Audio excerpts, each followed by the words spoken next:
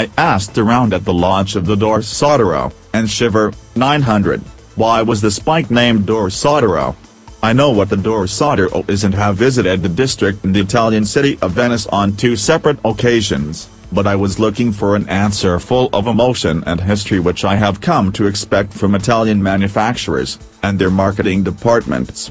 To my surprise, everyone began to tell me what the name was rather than why it was named as such. Well, after having ridden the 2018 Aprilia Dorsoduro 900, it is clear to me why the Italian manufacturer would look to one of Italy's most iconic cities and why they would choose the sestieri of Dorsoduro as its namesake. Venice can feel overcrowded in the summer months by tourists. However, if you make your way not far from the Piazza San Marco, you'll find an entirely different atmosphere. The Dorsoduro is just a quick walk across the Ponte dell'Accademia and, while the universities are in session, the district feels much more lively.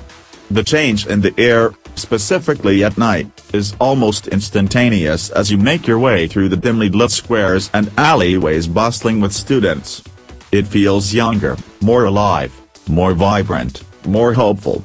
You could just as easily use any of those words to describe Aprilia's new Dorsoduro 900.